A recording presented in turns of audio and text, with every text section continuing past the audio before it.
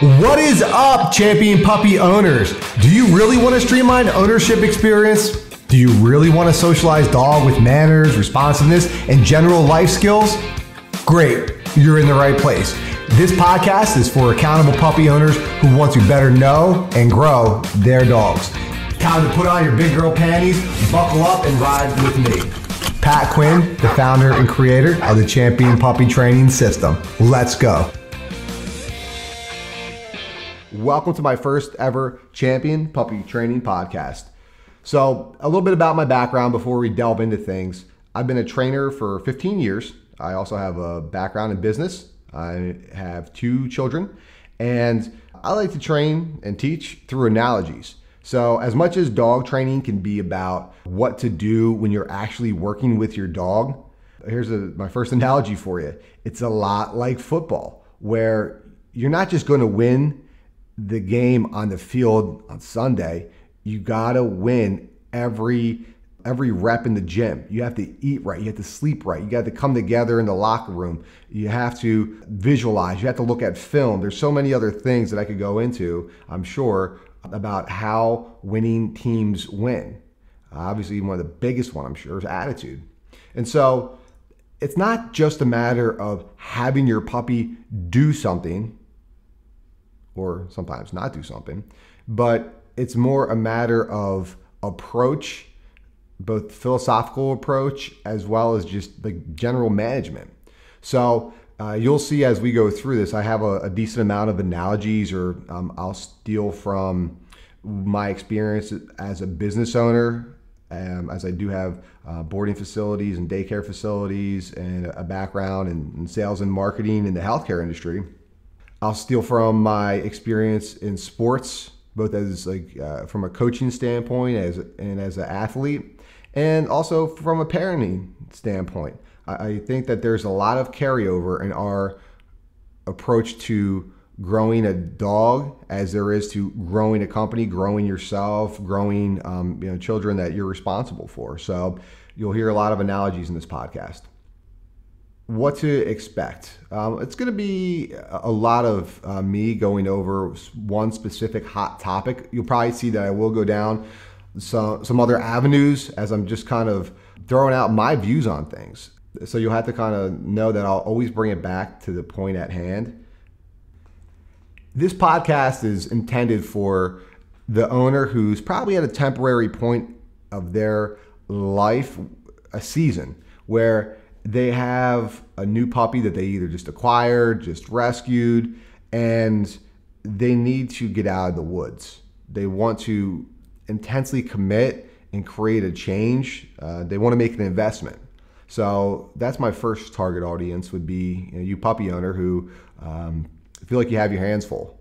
You have some puppy owning anxiety where you don't want to screw this dog up. Maybe your dog's kicking your butt a little bit, nipping you, and maybe you're cleaning up more poop and pee than what you thought you'd have to. My goal is to connect you with your puppy. The other audience this is for the dog trainer.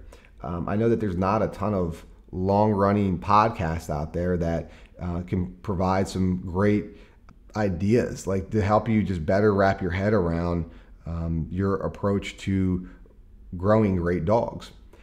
A lot of the podcasts I've seen, they just go down like the run-of-the-mill, like hands-on work that's all so basic that you probably already know. So it's going to go a little bit deeper than that.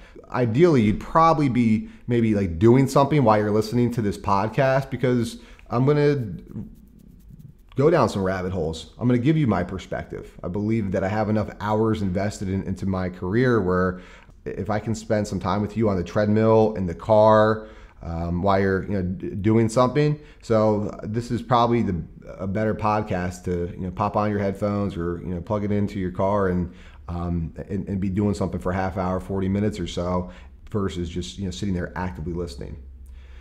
The reason I think that's important is because when I grow through a multitude of ways. I don't read that much because I don't have that much time to sit down. I try to use my time very efficiently. It seems like the second I start reading, I fall asleep. But it is something that I attempt to do while I go on like vacations or I'm out traveling with my family. I can tell you I bought books just to say, you know, I've tried to read this book for a few months and I just break down and buy the audiobook. So anyway, you're going to grow in a couple different ways, I believe. I think through watching videos. In this day and age, videos are huge.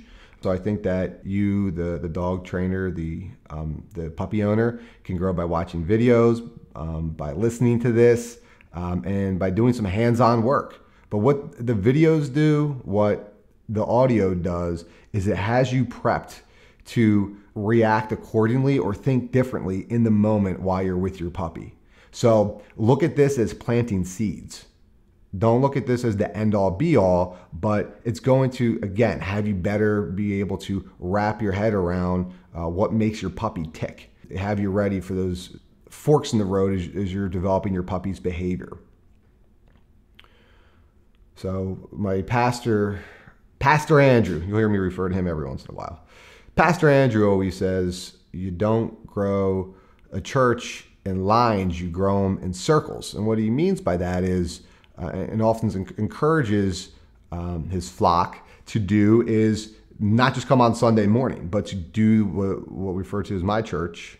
What we refer to in my church is grow groups, where you're meeting up with a men's group, or like Financial Peace University, or you're doing a specific group where you're in circles and you're talking and you're getting to know the person who you're shaking the hand on Sunday and smiling at, but you're actually getting to get in deep with these people and know them better, and obviously most importantly, for church's sake, have a better relationship with your Savior.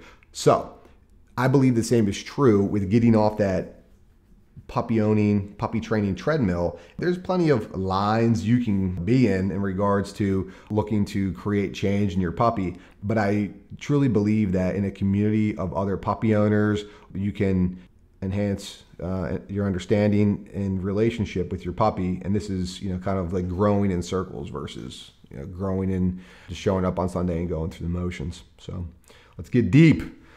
What my background is I have 15 years of hands-on training. But before that, I volunteered every weekend while I was in college at the shelter. My wife and I, we actually got engaged at the shelter. It sounds horrible, but there's a lot of setup before she came into the kennel, and I was on a bended knee with the news cameras there and the newspaper, my buddy there, kind of waiting for her. And there's a great setup after the fact as well. So, but anyway, the Lancaster Humane League is where we spent our weekends in college. I acquired a handful of dogs in college. My place was, my house was a fun house, let me put it that way, and all were welcomed. I acquired a couple of dogs along the way just from people who couldn't handle their dogs. And my wife, being a dog person, it's like ever since she was little, she would have her parents pull over on the side of the road in Philadelphia just to pet dogs. And was just always has loved dogs, like intensely, like the truest form of love and happiness. And I had the dogs, and believe me, I loved them, but I wasn't like eccentric. I wasn't a dog person. My wife brought out my inner dog person. I believe she was put in my life for many reasons. Her kind of breathing this like life into me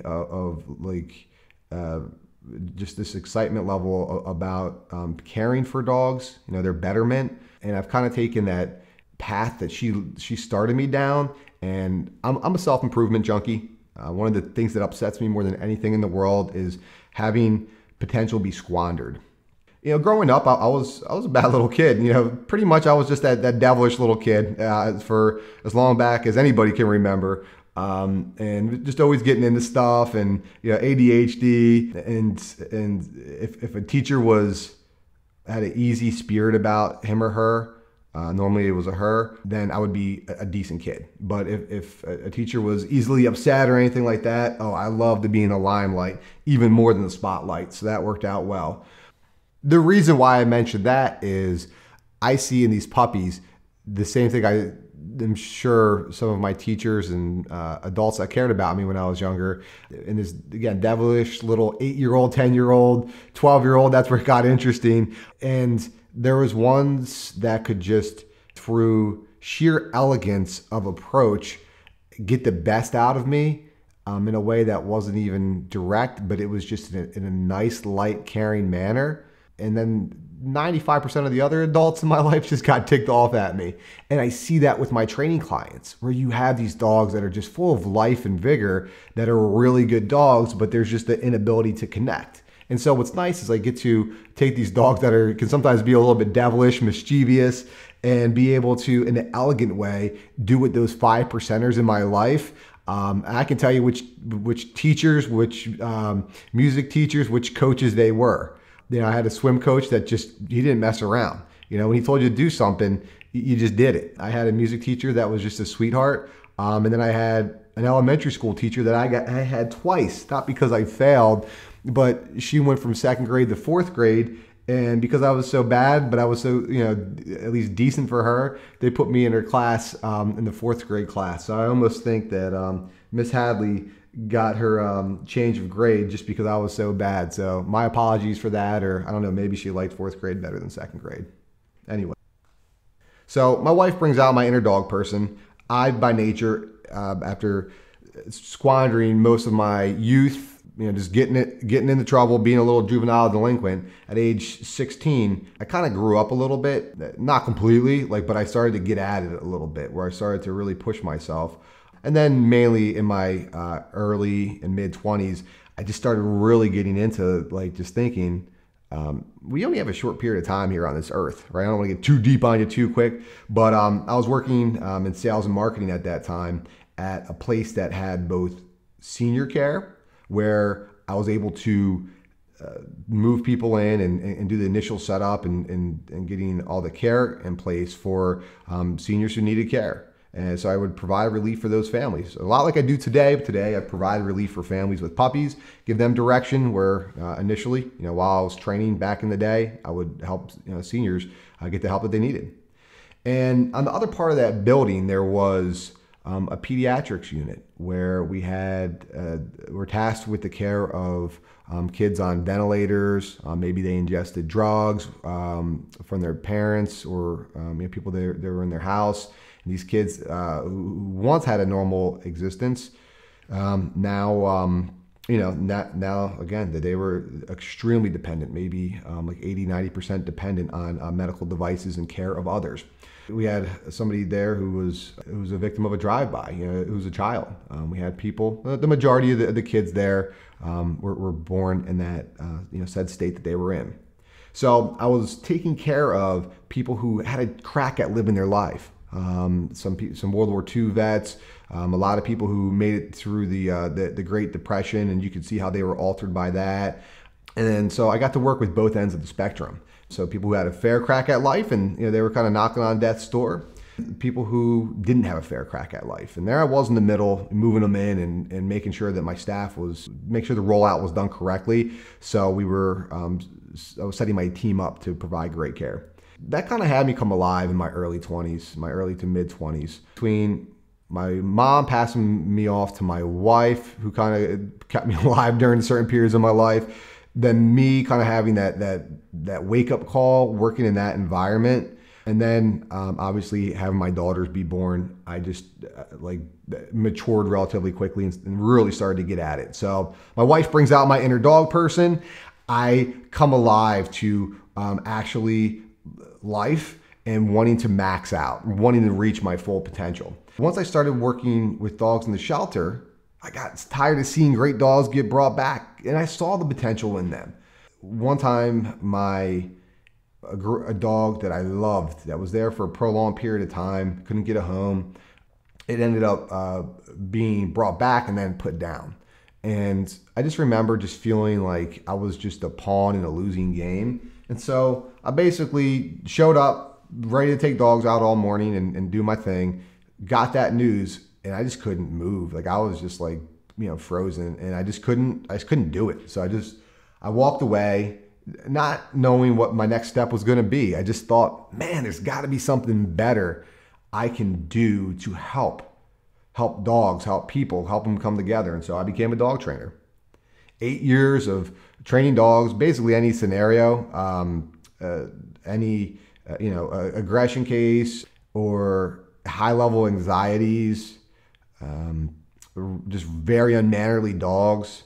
You name it, I was in there. And I learned a lot. I probably bit off more than I can chew in hindsight, and most people do as you're developing your career. That's how you get that experience. But I got pretty good at it. I got creative in piecing together people's household and their abilities, sometimes lack thereof, with their dogs' behaviors, and was able to really have it come together. And so I like that, thinking outside the box, using what limited resources we had. Dogs with deficits, owners with monetary or time deficits, with implementation deficits, where these dogs maybe required a high level of handling skills, where this owner was very novice, but we needed a relief quickly. So I was doing that for about 8 years. So yeah, I trained a handful of puppies, and that was great. I figured like the puppies were like a break for me. To a certain extent, they're very manually intensive in regards to the information that I have to give to owners and that they have to implement, but at least it wasn't a high stakes game. And at about the 8-year mark, I hit another point in my career where I just said, these dogs are going to the big box store. Like, the owners will always say the same like 3 things. He's very cute, he's very smart, and he's trained. He can give paw, and he can sometimes do sit, and he did really good in his class. Or sometimes they say, he got kicked out of his class. But either way, they always said those 3 things: cute, smart, and formally trained. And the problem that I saw was that these dogs didn't have life skills that could get them through this world in a way that they could understand and react accordingly. And at about that 8-year mark of just getting these calls over and over and over again, and working with these same dogs and the same owners who I knew by working with the puppies, like, we're just getting it done right, I drew another line in the sand. So I only took on puppy training clients. And at that point in time, I had toddlers, and I moved from Lancaster, PA to South Jersey, and I had to pick up my job again back in the healthcare industry and the sales and marketing side. I had bills stacking up with having a growing little family, and I drew a line in that sand saying, I'm only going to train puppies. Sure enough, who calls me next? 1.5, 2-year-old dog who displaying high levels of anxiety and unmannerly behavior, and I referred that client out. I remember looking at the stack of bills while talking to this client, thinking, man, I believe I could help this dog. I know I can help this dog. I have the stack of bills that I have to pay, and just feeling that overwhelming feeling of actually saying no. I'm so used to getting done my sales and marketing job, working with these boarding puppies that I had, setting up my wife, for a care plan to, take care of these dogs during the day, to make sure that, potty training and nipping and chewing and all that stuff was being addressed. And then there's, again, just this overwhelming feeling of go, go, go, and just kind of being like in a rat race, probably how you feel a little bit, and maybe with your puppy, or maybe you want to avoid that if you don't have your dog yet. Or if you're a trainer, maybe this really resonates with you. And I said no, and that sucked. Like, I just like remember, not monetarily. Like, I knew I could. I'm a hustler. I can always kick it into overdrive. Call people back. Sign people up. That's never been a problem for me. But saying no to this particular client, it just really. I'm always used to, again, taking on clients no matter what the situation is, driving a little bit further, just to get the job done if they were out of my range. I didn't care. I'd figure it out. And I said no. But then, and I thought about that all day long, and it was just stewing in me.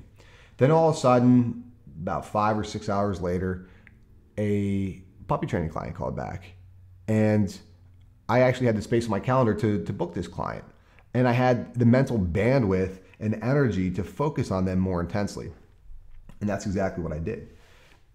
And after focusing on puppy training clients and taking on puppy training board and trains for a couple years, I really had a systematic approach more than ever. One of the biggest mistakes I've made as a business owner, one of the biggest mistakes I've made initially in my training career, is the lacking of systematic approaches. I always used to say, we're all adults. We can all, get here on time and take care of the dogs. Or, I'm sure John will meet his sales goals, and he doesn't want me micromanaging him. As I was typically managing people older than me, on paper more experienced than me, and so I came to find out that not having a systematic approach, that throwing spaghetti against the wall is flat out dangerous. And not only is it just like dangerous to meeting your goals, but it just squanders your time. And it's frustrating. And more than anything, it's frustrating. Not giving something 110% and not getting results back, it hurts. Especially if you're seeking the advice from experts and you can't put it together.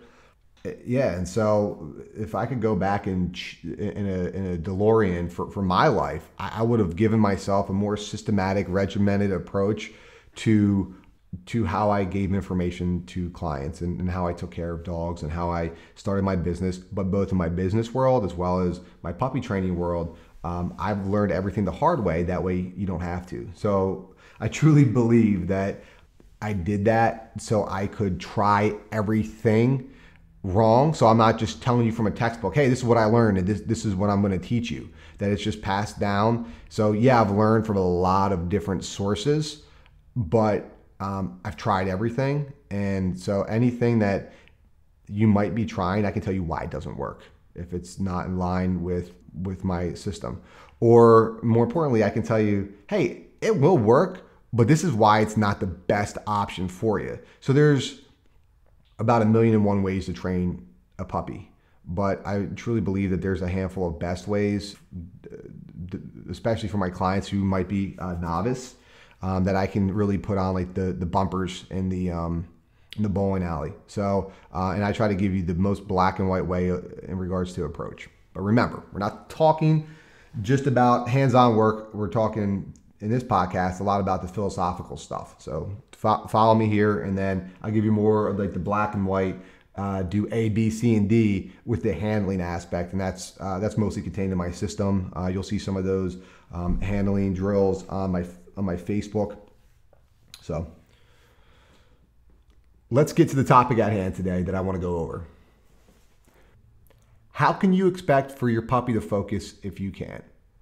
It's very easy as a puppy owner to get off focus. There's so much information out there, and a lot of it is contradictory, that it can leave your head spinning. And that's why I believe having a systematic approach where you can always go back to the basics to say, what are we looking to achieve? Is this in line with what I'm envisioning in my mind? And if you literally look at your dog as a 1-year-old dog, and it might be very cute now, if you look at every interaction with that cute little puppy and you just envision that dog as a 1-year-old dog, it allows you to really take advantage and capitalize on every small interaction and drive that process. And yeah, sometimes that means managing your family, because you might not have every interaction with your puppy. Sometimes you have to manage strangers on the street as they're interacting with your dog. But pretty soon you won't. Pretty soon your dog will just maintain a sit stay, even if a stranger tries to pet it and doesn't stick to, kind of like their end of the script. Anyway, in the meantime, know that until you get to that point where your puppy doesn't need spotted, it doesn't need somebody to guide it through having good manners, that it can just maintain good manners on its own, even if the person petting that dog is a little over the top or says, I don't care if the dog jumps on me. Your dog just should be in the habit of not jumping. So until your dog can kind of carry that weight of mannerly behavior by itself, you're going to have to be intentional with every little interaction that you have with that dog, knowing that it's worth it. Anytime I've done something that's great, that is a long-term game changer in mine and my family's life and my clients' life and the dogs that I serve, their lives, I've often struggled, and I've always had to tell myself, it's worth it. It's worth it. And think about the things that you've achieved in your life. You haven't made it this far where you haven't achieved some really big things and things that you had to constantly recommit yourself to. And so, of course, nobody ever stays perfectly focused. I listen to a handful of podcasts where the one guy who I follow, he says he's the world's most disciplined man. And then I listen to people who are like maybe like Navy SEALs that have been in extreme combat situations and just put themselves through some grueling tests of discipline and like this inner fortitude and just challenge themselves. And I think, man, what I've done is nothing, really. It all depends on how you compare yourself. But let's focus, let's change that microscope up and go from like a zoomed out view, boom, into yours and your puppy's little view in your household. And it's the same thing. It's a constant recommitment. So if you've ever said, hey, I'm going to fit in this wedding dress, by the time this said date rolls around, and you do, or you say, I'm going to pay for this wedding, and you come up with that money, you save money, you stop spending, you brown bag that lunch, you are able to pay for that wedding. Or you say, I'm going to get this job or career growth, whatever that thing is that you've committed yourself to, and you've gone back and forth, but you've always kind of got back on the horse and recommitted yourself. This puppy's going to require the same from you. Or if you're a puppy trainer, you're a dog trainer, your career is going to require the same amount of chutzpah, that ability just to be dynamic, continue to get back on that horse, continue to learn, and continue to grow yourself. So you're going to have known milestones, and it's my goal, almost like a Sherpa who's bringing a climber up a mountain. I've scaled this mountain over and over and over again, and I've faced different climates, scaling the same mountain, where I had like a puppy lab with a Vietnam vet who was pretty disabled. So we got this dog on the treadmill, which I don't do treadmill training online. That's something I would do, locally in person. And we did a couple other things. We solicited the help of like a dog walker and a few other things. But imagine climbing up a mountain and, as a Sherpa, and someday, some summits you have some good weather and everything goes pretty well. And then other times you have either a person who, something's not right, whether it be the person, the weather, the equipment, something fails. So no matter what, going up this mountain, that you're going to have failures. The difference is, what do you do when you fail? Do you fail forward? Do you learn from it? Do you take it on the chin and understand why it's your fault? That's a hard thing to do when you're doing everything that you can and you're putting 110% effort in it. Because it might not be your fault due to lack of effort, but it might be your fault due to lack of understanding. My goal is to do two things: give you that understanding in a systematic way, and be here to encourage you to know that there's going to be ups and downs. Again, like if you were going through some health goals, and you might have 1 week where you're lifting more than ever at the gym and you're on that treadmill longer than ever, but you gained weight, that can be defeating. But it's also normal. Maybe you have more muscle, so you might be sitting there looking at the scale, and I might say, hold up, as your trainer, I'm putting you through some other like tests to find out your percentage of muscle to fat, and I'm going to tell you, you actually moved forward. You put on more muscle. And so knowing the differences of like what like known milestones are, it makes it so much easier as you go through these peaks and valleys as a puppy owner. Because no matter what, even in my system, you will. It's just the highs will be higher and the lows won't be nearly as low. And I'm going to explain to you how to get out of those valleys when you're in them. And I'm going to, when you're up top and you're like, hey, you know what, I'm doing pretty well. I feel like I've reached my goals. I'm going to tell you, you haven't. You're just getting a little bit of relief. So don't get too happy. Sometimes I can be a little bit of a killjoy. Again, I have a sales background. So if we had a good month, I would just be skeptical of what's going to happen next month. Or if we had a bad month, I wouldn't care. I'd say, I'm going to get at it next month. So no matter what, just having that level head of what's next, what can I be doing? How can I continue to drive this process and remain focused, knowing that there's a little bit of an investment phase when you're still converting from throwing spaghetti against the wall and it's just through sheer sweat equity and effort versus being a practitioner, being decisive, knowing where your dog's at in its daily regimen and being able to drive the process without even thinking. So my goal is to get you from the non-thinking, just doing, head spinning puppy owner to being able to take a look at where your dog's at, both in the big grand scheme of things and its overall development, as well as daily management, and then more specifically for those said scenarios where you're actually doing hands-on training with your dog to do something, or you're doing behavioral modification where you don't want your dog to do something.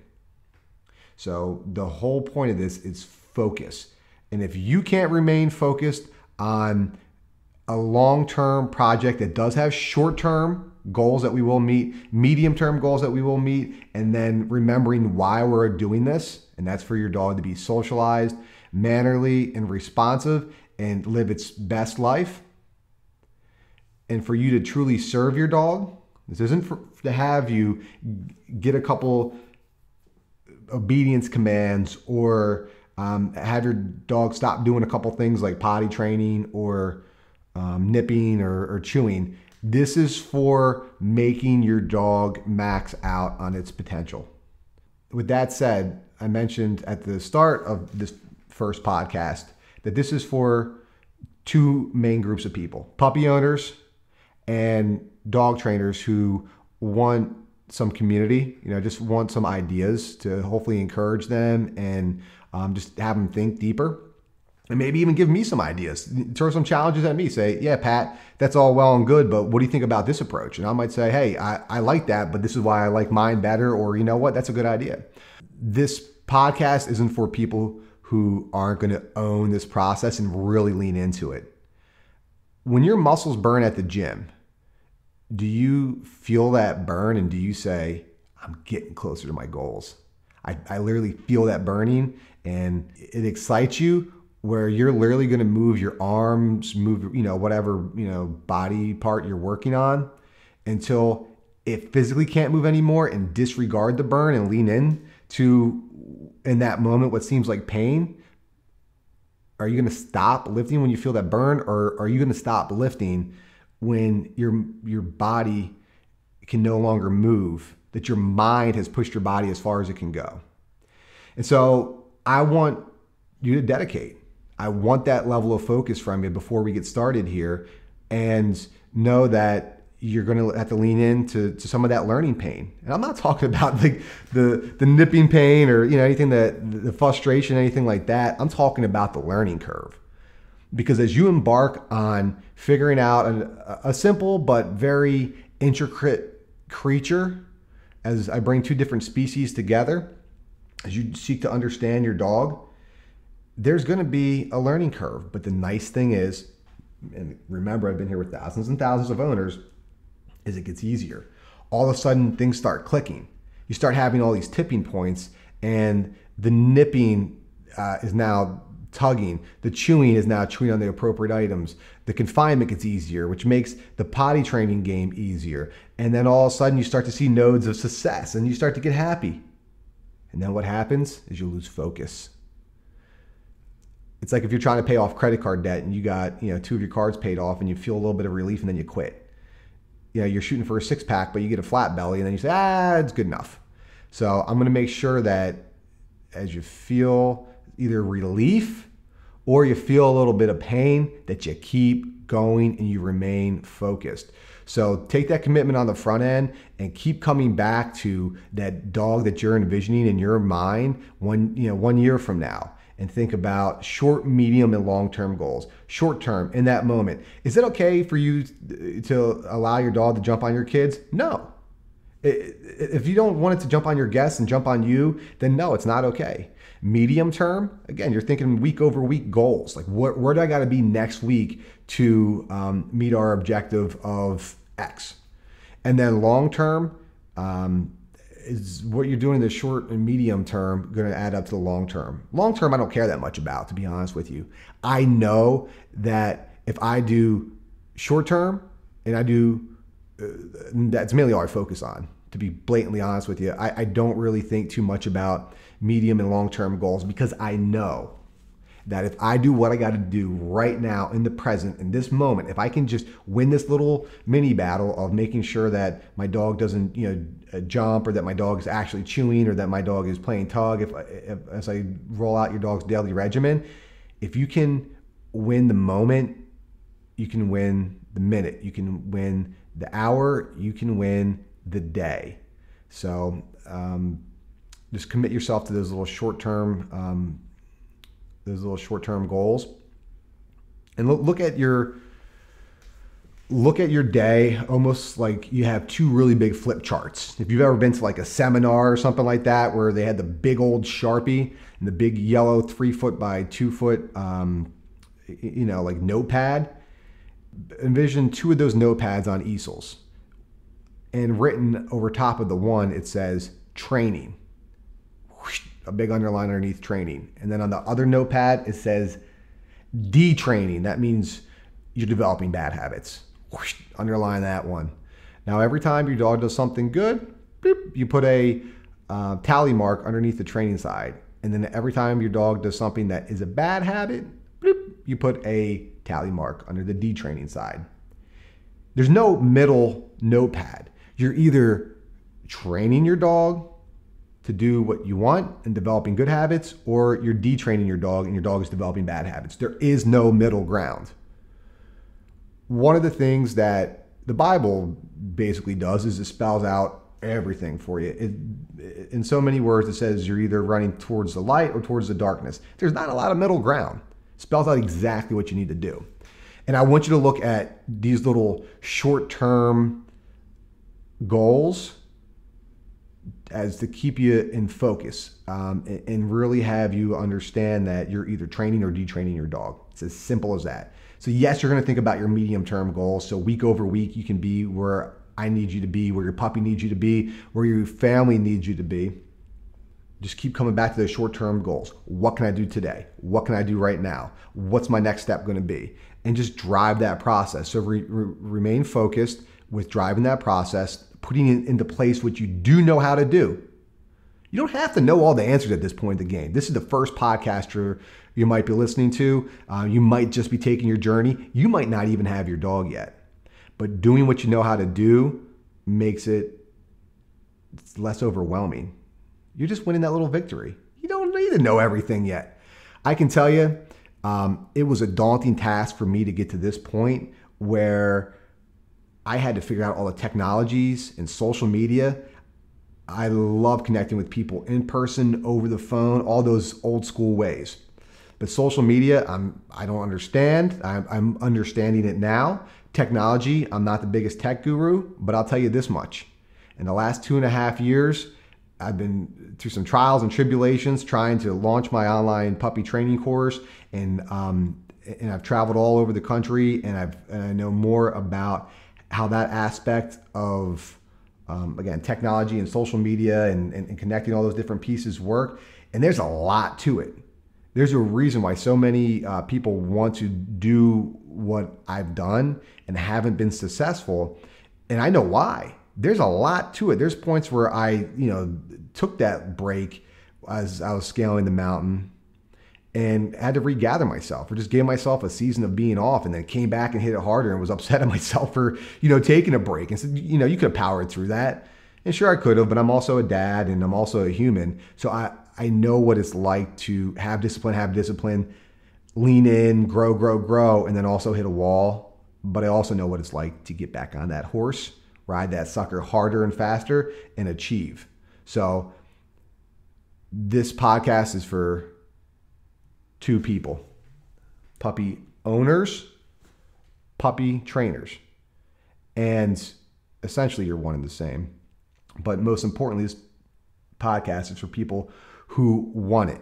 So hopefully this has left you inspired. I'm going to go over some more practical things, but remember, you have to maintain focus as you're climbing up this puppy mountain. And I'm telling you, it's worth it. Tell yourself that every step of the way, it's worth it. All right, guys, I'll see you my next podcast. Remember, champion puppy owners, action over anxiety, discipline equals freedom. Take the next step, do what you know how to do. Drive the puppy training process. Truly commit yourself to this. Hit it hard for a short period of time so you can stop working on your dog and simply enjoy them. I'll see you next time. Peace!